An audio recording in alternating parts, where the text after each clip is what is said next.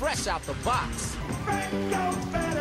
Fresh California plums. Hello and welcome to another episode of Fresh Film Fridays, the podcast where two dudes pick the newest streaming movies or in theaters and discuss them. Today we're talking about Pig, which was released in 2021 and was directed by Michael Sarnowski. I'm your co-host Alec. I'm Justin. And gotta say, Nicolas Cage, you've impressed me. Really? I thought you were gonna fucking rip this apart. Dude, all right. I looked at the reviews afterwards on Rotten Tomato. On Rotten Tomato, it has a 97%. I was like, critic or critic, yeah. What did the users or whatever? I don't know. Fuck, drop my phone. Hold on. IMDb gave it a 6.9.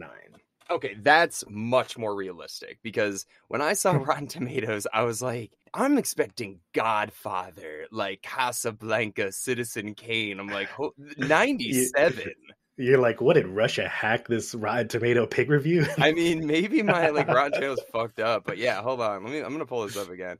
Okay, 97 on the critics and 84 by the users. So I'm like, okay, this is gonna be a masterpiece.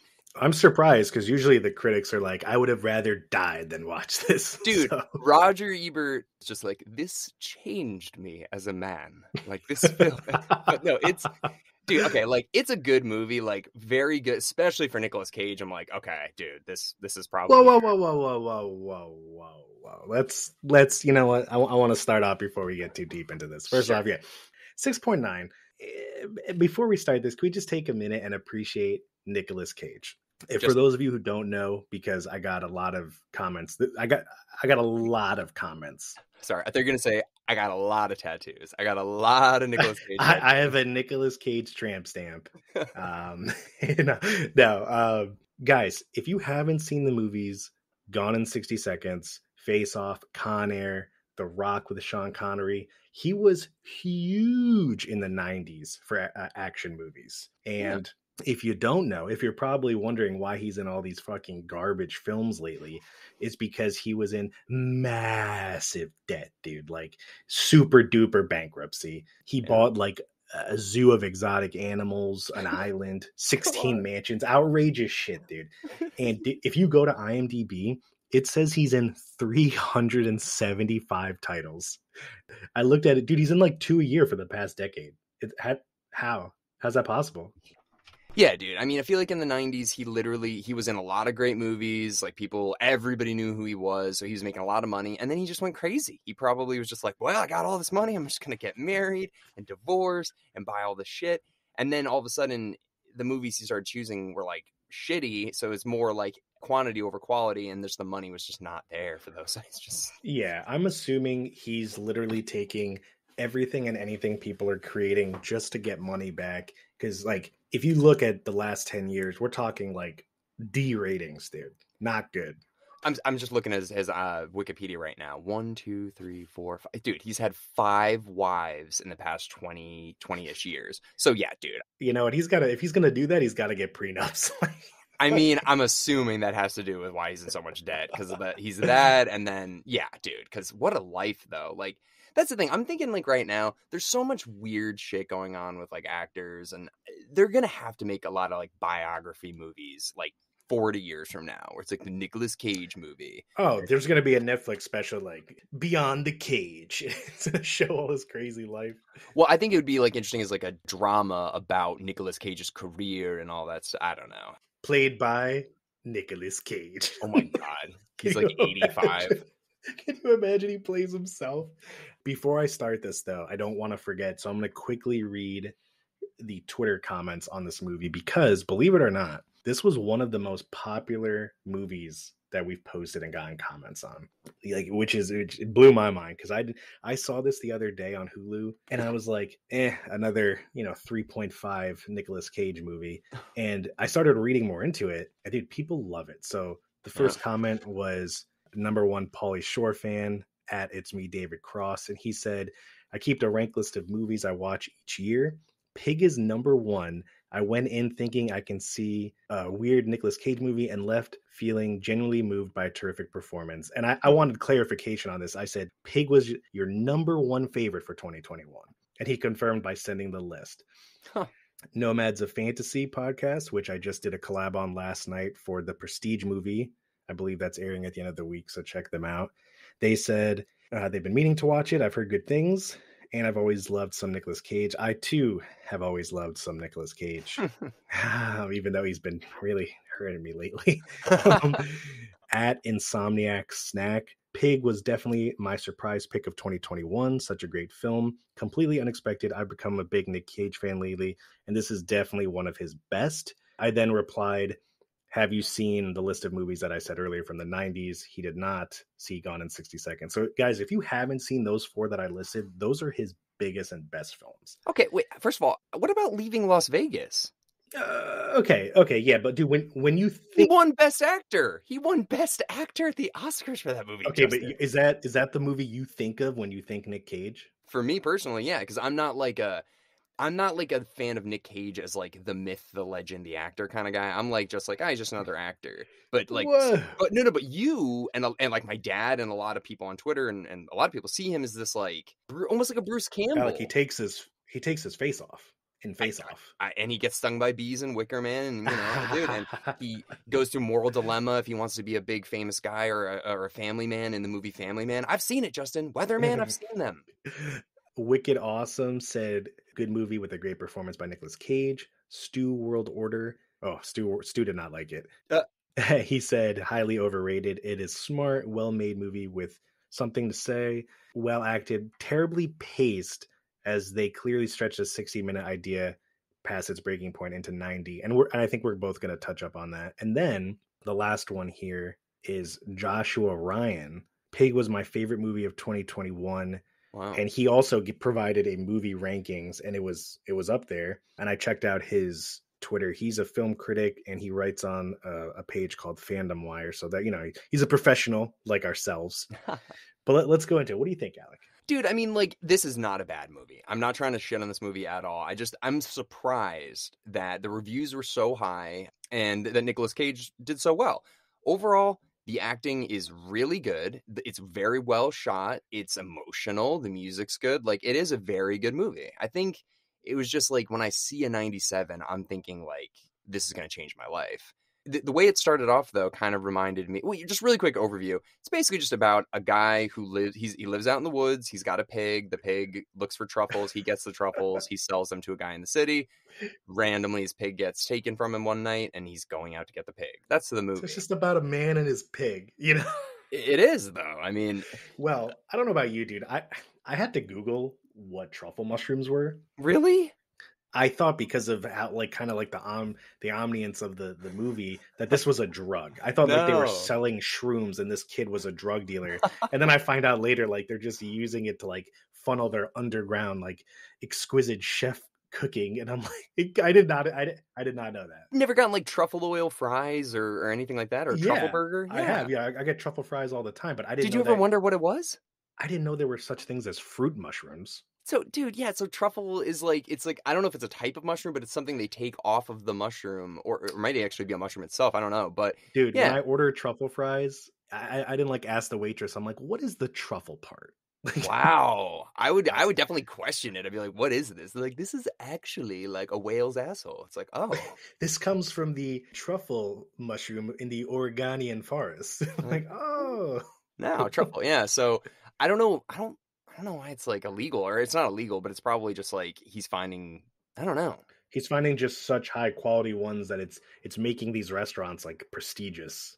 Right, yeah. So, okay, so you had to look up truffle oil. Okay. I thought it was drugs. I thought he was selling drugs because I'm like, how does this kid have like a fancy Camaro from mushrooms? I don't know. Maybe it's an Oregon thing. Yeah. So, have you ever seen that actor before? The kid? Yes. What was he in? He was in Hereditary, which I love so much, but he's in that. He's also in this Jeffrey Dahmer movie, which I saw a while ago, where he like, it's like the origin story of Jeffrey Dahmer is in high school, and this kid, Alex Wolff, plays like his friend or whatever. Okay, I saw him in Jumanji. Oh, he's in that? Then the one with The Rock. Yeah, of course. Yeah, I don't even think he was probably born when the other one came out. But yeah, so I mean, I thought he did a really good job too. He was good. I also like that actor, Adam Arkin. Yeah. He's in like really random things that I couldn't put my finger. He's in Sons of Anarchy, if you've seen the show. Yeah.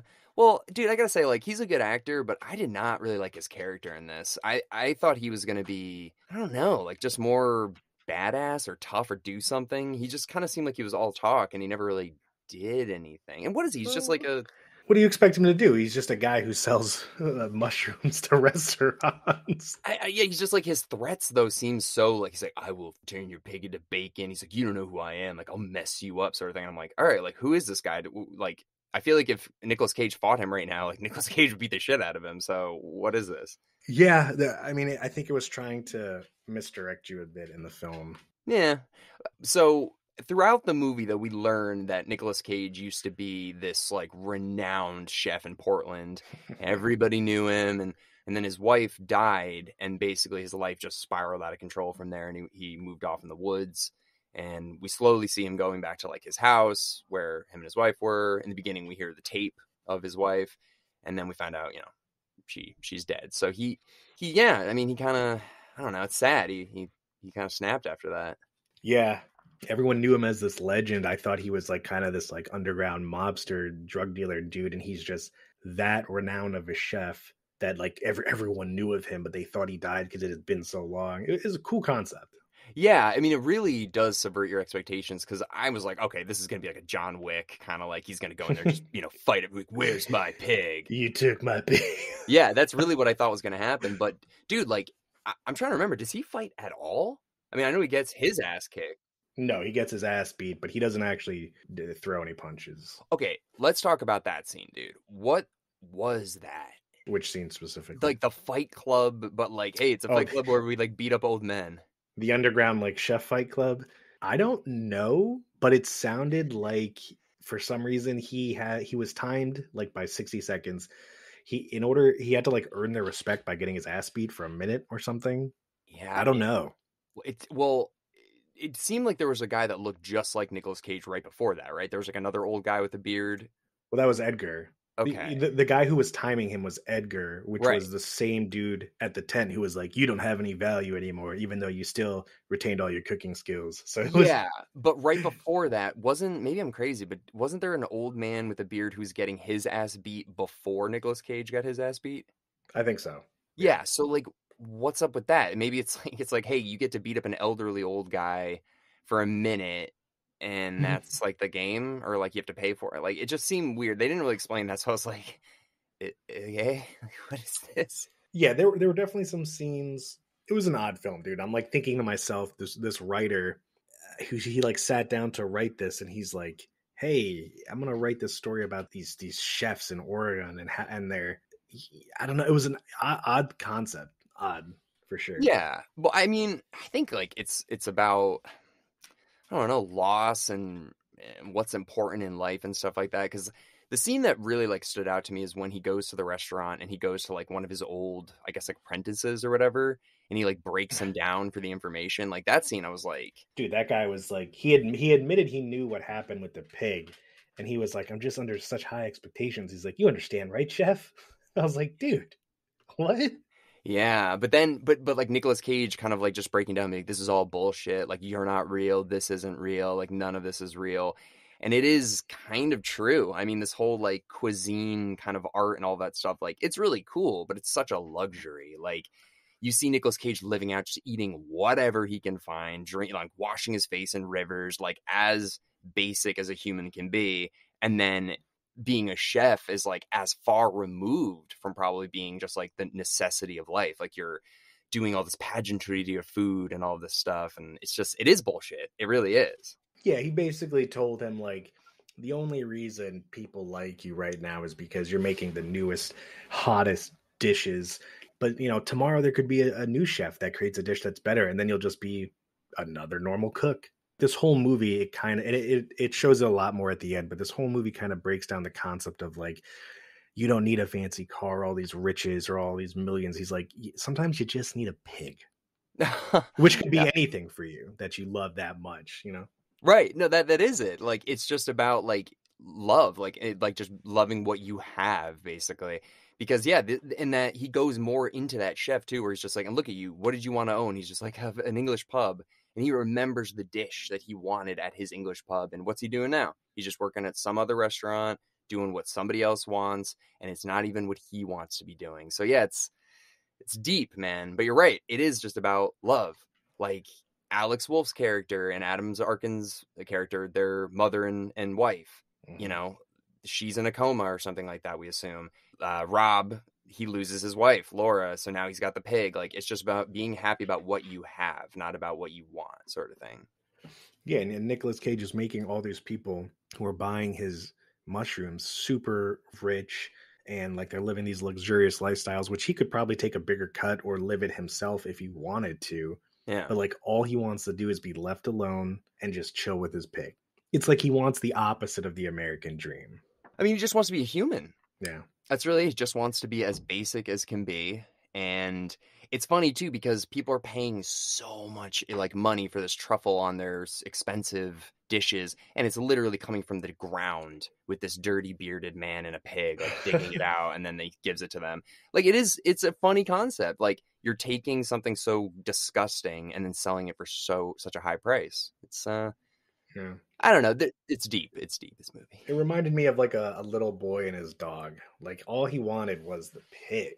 Yeah, it is it. At the end of the day, that's all he wanted. Yeah. You know, I would imagine being alone for that long after your wife had passed, like he probably projects his wife onto the pig a little. Not in like a sexual way. Like, always, I don't fuck my pig. that line is so funny. Well, I was thinking maybe the pig is a symbol for his wife. No, I'm kidding. Exactly. That's what I mean. Like he's looking at it like, I love this thing in the same way that I love my wife. Not physically, just emotionally. So losing it is like, I'm losing my wife. I don't know. Yeah, he's replacing his wife with the pig. But dude, I thought one of the coolest scenes was the scene where he was showing the kid how to cook. Like they were cooking together. It was very like fatherly role of him to like show him how to do this, because his own dad, like, you know, so busy running his exquisite mushroom gang thing. And that's kind of like the first sign in the movie for me, the biggest sign that shows that this movie's bigger than just, you know, it's not the pig is symbolic. Yeah. You know what I mean? And that for me was the scene that represented what this movie's really about. Yeah, no, that is a good one, because they're doing it to like, you'd think like, oh, is he gonna poison this Adam Arkin character? Is he gonna, like, you know, when he's making the food with the kid? But it really is just I mean, you know, you'd assume something like that, but then it's like, now he's doing it to stimulate his memory through food. And also, this was the first time in the movie that the kid stood up to his dad. Like, because the first time he knocked, he was like, dinner, and he was like, yeah, whatever, just go away. And then he kind of like, he didn't like really stand up too aggressively, but he was like, we made you dinner, like, get out here. Yeah. And then, dude, that scene after where he started crying was like, I spent the whole movie hating him, because I thought he, you know, like he was kind of a dick in the beginning, but he brushed Nicolas Cage's request off so easily. Like, I'll give you 15, 20,000 for this pig, whatever. And then he started crying because he knew the whole time that the pig was dead, and he just didn't want to hurt his feelings. Yeah. Right, dude? Like, he tried to come off as this big badass. Like, what about 20 million? And he could have easily just told him, like, look, man, those meth heads killed your pig, but like, he's not a bad guy, dude. He just wants to sell mushrooms. Yeah, I guess you're right. I did kind of look at it like through the lens of John Wick, where I'm like, I want to hate this guy. He's the bad guy. But yeah, in this, it is kind of like morally gray. Yeah. Yeah. What do you think those tweakers did to the pig? I mean, I don't think they like specifically hurted it, because the goal was to sell it to make money. I think they were probably just dumb druggies who were rough with it. And, you know, I'm assuming a pig is, you know, softish animal, and it just maybe was hurt, I guess. Yeah, I don't know. That's fucked up. Just to think, like, what'd you do to it? Yeah, it was sad, dude. Especially when Nicolas Cage like broke down and like the music or like the audio dropped out. You're just like, fuck. He collapsed, dude. I thought it was gonna end with him being like, he makes him the dinner. Didn't they say that the kid's mom died too? He said it, but I think he was lying. I mean, she seemed like she was in a coma, because that nurse was like, I'm gonna go clean her trach. Like, I think that's the tube that goes in your throat. Yeah, exactly. So I'm like, oh god. I thought, and I don't know where I got this from, I thought the meal that Nicolas Cage cooked for the dad was like the wife's recipe. No. And that's why he started crying, because he's like, it reminds me of his wife. And then I thought he was going to be like, all I want is my pig. And he was going to give him the pig and it was going to end happy ever after. And that the opposite happened. No, so what happened was because you hear Alex Wolff's character telling him, he's like, my mom and dad, they talked about this meal for years. And, you know, like that meal was the one that he made for them like years ago or whatever. So then, because then he says, I remember every meal I've ever cooked for every person. And then he remembered making that meal that they loved and talked about for years. So he did that to remind the Adam Arkin character of his wife and, you know, to break him down, basically, to be like, I'm a human too, you're a human. Like, we all have this common thing, and I don't know.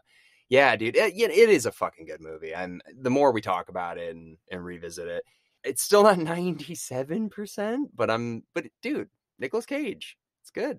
Yeah, I mean, I wouldn't put it at literally number one for 2021 for myself. I would go so far as to say 2021 had like historically terrible films, especially 2020.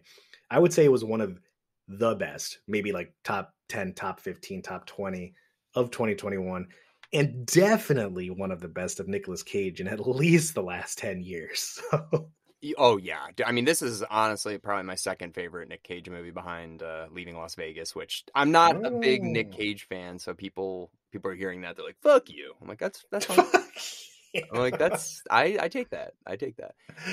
He also, I watched a movie with him pretty recently at work. It's called like Ghosts of the Pride Land, I think. And did you ever see that one? No, it sounds familiar though. It came out in 2021, and it's not as good as this, but honestly, I was pretty surprised with how much I enjoyed that too. He gets bombs put on his balls, Justin, and they blow up his balls. So. Well, dude, he had a couple movies before this. He came out with a movie called Jiu-Jitsu, which got a lot of popularity through it because I think everyone thought it was going to be good, and it was literally like it got like a -0.1. It was like terrible. Well, you know, he didn't talk much in this. I think it was more like he was reacting to things, and he just had that gruff look, and he pulled that off. He really did. Yeah, I mean, he was emotional when he needed to be with the pig, and his role, he was like, he didn't need much talking, you know? No, it didn't, and I like that. I mean, and it's, dude, like the way it ends is just sad. It's just reality. It's like, well, now I just go back and sit in my hut and listen to my ex-wife. It's just, Yeah, what does he do for the rest of his days? I know, man. This isn't like that happy-go-lucky chef movie with Jon Favreau, where he's like, I got a fucking minivan with food. I got a food truck. I mean, he told the kid, I'll see you next Thursday or whatever. So, like, he's still obviously providing the mushrooms. And I don't know, I'm assuming they give him just enough to survive money-wise. I don't know. I would have really liked if it ended with, like, him coming back to the hut and there was, like, a baby pig there. Yeah, it's too happy. It's too. I know. It's too not real. Like, that wouldn't happen. You know. Well, what if the dad got him a baby pig? You know. I know, but I feel like this movie it's supposed to be sad. It wasn't meant to have a happy ending. I get it. Yeah, I mean, John Wick didn't really either. Well, he got another dog. Oh, he did. And that one died too. In the second one? I think so. I can't remember. Because it wasn't in the third. Okay, so yeah, dude, this movie's kind of probably just like a more like, hey, like, this is actually what would happen. Yeah. But also, you eat bacon, so I don't see why you care. But anyways, what about, dude, one of the cooler part of the movies was when he admits he doesn't need the pig to find the mushrooms. He says it's like, he's like, the trees show me the way. Yeah, I didn't know that either. I always knew there were pigs that looked for truffles, like that's a real thing, but I didn't know that. Yeah, dude. I found it when I Googled it. They're called truffle pigs. Yeah. Yeah, because they can smell the certain aroma of it. I don't like truffle. I don't like the taste of it. How is this a thing, dude? I don't understand. Yeah, I don't know. It's just like, it's a weird taste. A lot of people love it, but I'm like, it's an extra $1 for that. I'm like, nah, I'm not getting that. And it's an extra $1. Nah, I don't want it. I don't know. I don't even like the taste that much. I'm weird. I don't know. Give me some Heinz ketchup. No, I'm just kidding. Yeah, you want the purple Heinz ketchup? Yeah, I want the Shrek ketchup, dude. Give me the green Shrek. That's ketchup. Like Eric. Eric, if you're listening to this, I know your mom was like, she came home and she was like, Bubble, I got the green Heinz for you. Green Heinz. No, yeah, no. I mean, but truffle fries, yeah, it's always been something where I'm like, it's just a weird taste. Well, now I know, dude. Next time I see truffle fries on the menu, I'll know that like a pig found this mushroom, and they somehow turned it into an oil. Nicolas Cage might have been the guy that found it, for all you know. Who knows, Yeah, Justin? Overall, what would you rank this guy? well, like I said, IMDb gave it a 6.9. I'm gonna go with I'm gonna go with a 7.5. I think it was a good movie, and I think a lot of people are gonna miss the deeper meaning if they just sit through and watch it. But if you pay attention to it, I think it has some pretty important life lessons in it.